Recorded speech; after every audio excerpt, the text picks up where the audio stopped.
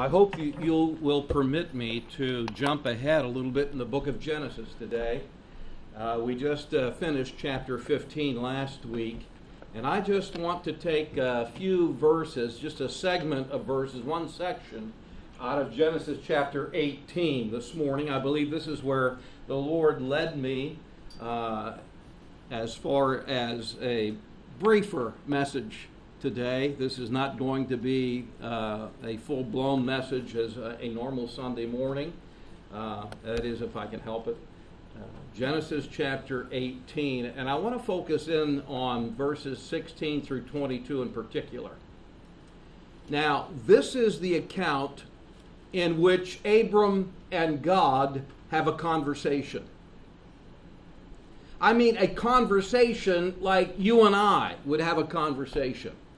Because Abram is sitting under a tree near his tent in the desert, and three men he sees approaching. And he gets up and he runs to greet them. These three men, we find out as we read the account in Genesis 18, two of them are angels, and the third one is God manifest in a human body. Which incidentally, for those of you that might be listening to me that are Jewish and don't believe that Messiah could be a human being, how do you explain that third visitor that came to Abram's tent? That's incidental to what I want to say. The fact of the matter is, they had a meal together that Sarah and the servants prepared for them. And then the visitors began to dismiss themselves and to leave. The three of them walked, and they got to a certain spot. And it says in verse 16, the men rose up, Genesis 18:16 for those that just popped in. And the men rose up from thence and looked toward Sodom. And Abraham went with them to bring them on their way. And the Lord said, shall I hide from Abraham that thing which I do? Seeing that Abraham shall surely become a great and mighty nation, and all the nations of the earth shall be blessed in him? For I know him, and he will command his children and his household after him, and they shall keep the way of the Lord to do justice and judgment, that the Lord may bring upon Abraham that which he hath spoken of him. And the Lord said, because the cry of Sodom and Gomorrah is great, and because their sin is very grievous, I will go down now and see whether they have done altogether according to the cry of it, which is come unto me, and if not, I will know. And the men turned their faces from thence and went toward Sodom, but Abraham stood yet before the Lord. I would simply submit to you that Abraham had a tremendous encounter with God. And I want to ask you, in your heart, have you ever had a real encounter with God? Perhaps not on this level, obviously, but have you had any recent encounter with God? I'm convinced that God wants people that he can reveal both himself and his plan to. That's what I see happening here. God is always looking for believers who are interested enough to go with him and to listen to what he's doing, and then to have them join him in his purpose. If you're not really interested in what God's doing, you know what? He's going to hide his plan from you. You're going to be oblivious to it. You're not going to know it. But he really wants to share it with you because he wants you to have a part in what he really wants to see get done on this earth. And I think that that's what not only this passage is about, but I think that's what this gathering this morning is about. When we set aside, as led by the Lord, a day of prayer where we seek the presence of God, on the behalf of this city and the cities of this nation. I think what our gathering means is that we are seeking to join in what God wants to do. I don't think that this kind of calling is just dreamed up in our hearts. Look, the flesh does not want to spend time in prayer with God. The flesh is not looking to enter into the presence of God. That's the last thing.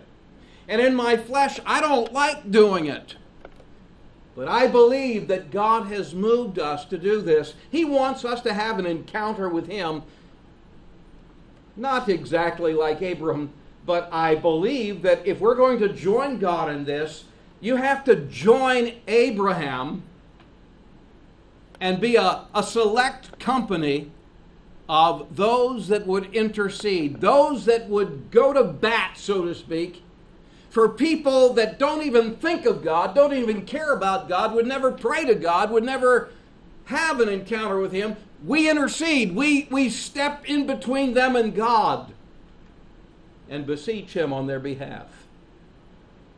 So I'm going to share 3 thoughts about God in His dealing with Abraham in this passage that I hope will really grab hold of our hearts and will prepare us for our meeting, our encounter with God, however it turns out in our time here today. So let's pause a moment and pray. Our Lord, we know that you want to meet with us. I would, God, that we would be just as excited, just as enthused, just as ready to meet with you. Lord, I pray that this day would not be a disappointment to you. That we would not disappoint you by not stepping up to the plate, so to speak, and interceding on the behalf of sinful people that we're a part of in this city and this nation. Lord, take the truth, these simple truths of your meeting with Abraham, and use it in our hearts in the way that you see fit. And we'll thank you for it in Jesus' name. Amen. One of the things in that passage that I read to you just a moment ago that really jumps out to me is that what God's doing here. You know what He's doing? God is divulging. God's divulging. God is not hiding His plan from Abraham, but He is rather being very transparent and open with him. And so we see God divulging here. But I love verse 16 or 17 because here we see God talking to Himself. Do you talk to yourself? They used to tell us I remember when we were younger, if you talk to yourself, that's a sign of mental illness. And it's confirmed when you answer yourself. Hey, I talk to myself. I think we all do. God talked to Himself here. Isn't that interesting? Look at what He says. He's questioning Himself in verse 17. And the Lord, and by the way, the word Lord, this third visitor is none other than Yahweh. None other than the covenant God of Israel in the future. But look at, the Lord said, "Shall I hide from Abraham that thing which I do?" God's on the way to Sodom to take a look. And He asked Himself this question. Shall I hide from Abraham the thing that I'm going to do? I wonder, does God ever ask that about you? Are you that intimate with God? Are you that friendly basis with God that God would say, shall I hide from you? Put your name in there. Shall I hide from you what I'm planning to do? I think most of the time we have God's plan hidden from us because we're not interested. We're not tuned into God's plan. We're tuned into our own plan. We're tuned into earthly things, and so we miss this kind of question. Basically, he says, shall I share with Abraham my problem? Yeah, God has a problem. It's called Sodom and Gomorrah. He has a dilemma because he doesn't want to wipe them out. Shall I share with Abraham my problem, my plan, my purpose, my desires? Should I tell him what I'm going to do? Because if he doesn't know what I'm going to do, then he can't do anything. But if he knows, perhaps he'll join me in my purposes. Verse 18, there is a revealing in that questioning. He says, shall I hide from Abraham that thing which I do, seeing that Abraham shall surely become a great and mighty nation, and all the nations of the earth shall be blessed in him? God goes back to that covenant, doesn't he, in chapter 12 and verse 3. How's the verse go, the third verse? I will bless him that blesses thee, and curse him that curseth thee, and in thee, Abram, shall all the families or the nations of the earth be blessed. So God's going back to that original covenant in chapter 12 and verse 3, that Abram is going to be a covenant blessing to the entire world. By the way, that should make it obvious why the Jewish people are important to God, because this hasn't been completely fulfilled yet. And this is really the thrust of the whole book of Genesis, if I might say the Bible. It is a missions thrust from Genesis chapter 3 and verse 15, where we are first given a hint that God is going to send the seed of a woman that would crush the head of the serpent, that would destroy Satan and all of his works. Why? That he might redeem the nations. And so it's a missionary thrust right here again. God's redemption plan. And what is implicit in that? What is implied in the words that God is speaking to himself? Is that Israel is in my crosshairs. Israel is in my plan. I'm going to make Israel a light to the nations. I'm sure implicit in that statement of verse 18, God's redemptive plan is, of course, at the center of it all, Messiah. Messiah who would come as a suffering servant of Yahweh, who would give his life and shed his blood in order to bring redemption to sinful mankind and to reverse the curse on this earth eventually. I'm sure that implicit in verse 18, if all the nations of the earth are going to be blessed through this man, that God has the church in his view too. Of Jew and Gentile being the means whereby the gospel will go to the ends of the earth and bless the world.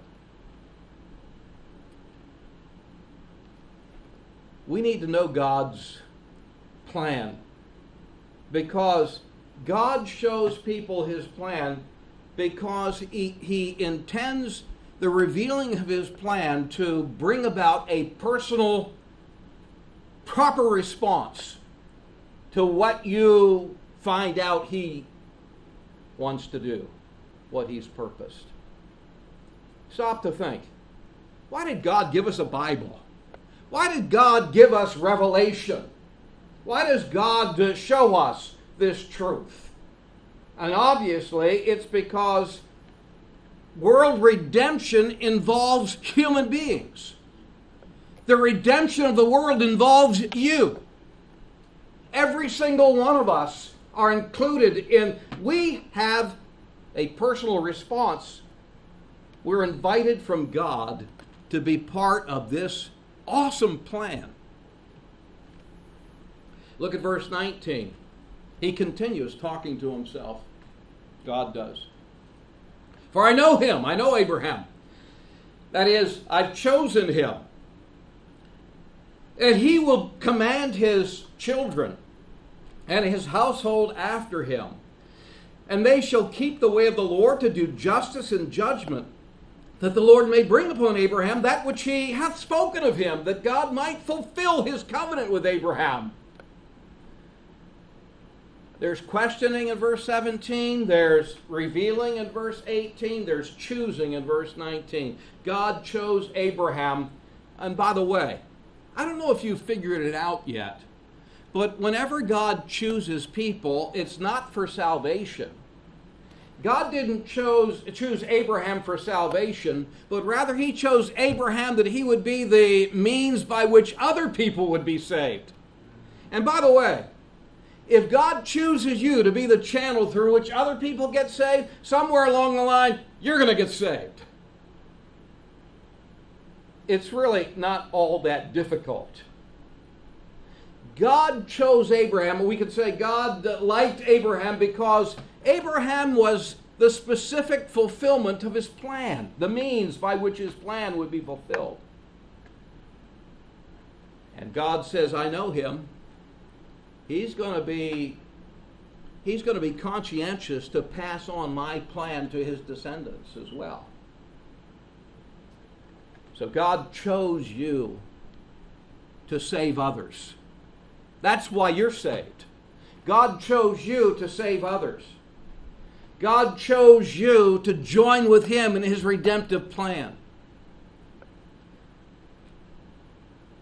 I should say, isn't it amazing that God would choose us to be a part of his plan to reach the world? God uses human beings, just people like you and I. God wants to reach others through human. That's why God became a man. God divulging in these few verses. Drop down with me to verse 22. And what I see in the first part of that verse, where it says, the men, that is the two angels, the men turned their faces from thence and went toward Sodom. But it says, but Abram stood yet before the Lord. Second thing about God here, not only is God divulging, but God is delaying. The two angels left and went to Sodom, but God lingers to share his plan that he's been talking about in verses 17 to 19 with Abraham. God lingers to share his plan. God is waiting for that crucial teachable moment to give him an opportunity for Abraham to then respond correctly. God shares truth with us to give us the opportunity to respond to his will for us. Is God speaking to you? Is God teaching you? Is God communicating with you? Is God waiting for your proper response to him? How does God want you to join him in his purpose? I think that God waits for you. I don't know what you're going to do about it. God delaying. And then in the second half of verse 22, it says, but Abram stood yet before the Lord. God divulging, God delaying, and finally, God desiring. God desiring. Here's what I mean. That last phrase in verse 22, I have understood from studying it that last phrase is a scribal revision. And I'm not going to go into the technical stuff here. You have to trust me on this. The emphasis in that last phrase, but Abraham stood yet before the Lord, is really this. It's not Abram standing before the Lord, but it's God standing before Abram. Now listen to me. In that culture, no king would stand before a subject. What God is doing here is deliberate. He is deliberately lowering himself. God is standing before Abraham, his subject. God is standing before a human being. God is deliberately delaying. God is divulging. God is doing so because he's desiring something. What is he desiring? God waits for Abraham and for the right moment to speak to him on the behalf of Sodom. The fact is, they're walking, the two men peel off and go towards Sodom, and God stops and doesn't go with them, even though he said, I'm going to go down there personally and check it out myself to see the level of sin. He stops, and it's him and Abram alone. And I think what's happening here, and really, if you get a hold of this, it ought to transform your prayer life. It ought to transform your understanding of God. God waiting for Abraham. Why was God waiting for Abraham? God was waiting for Abraham to speak on the behalf of Sodom. It's like God said, okay, I'm not going any further, but I am waiting here. Aren't you going to say something? Abraham, this is what the plan is for Sodom. Aren't you going to say anything? You understand the condition, right? Are you just going to stand there? Aren't you going to do anything about it? Aren't you going to speak to me about this situation? You know what he's doing? God is standing before Abraham because he is longing for Abraham to intercede on the behalf of Sodom and Gomorrah. That is the key to saving this wicked city that we live in. To understand that vital truth. This is really, in application to us, a call to revival of the believer. That God reveals his plan, and God is judging and will judge this city like you and I could not imagine. And God reveals that to us.